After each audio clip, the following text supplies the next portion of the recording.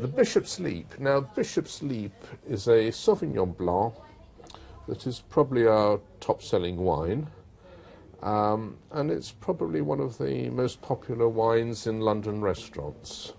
It's New World wine? Yeah, New Zealand. Very popular. I think you should... I pour you a little bit, the sample.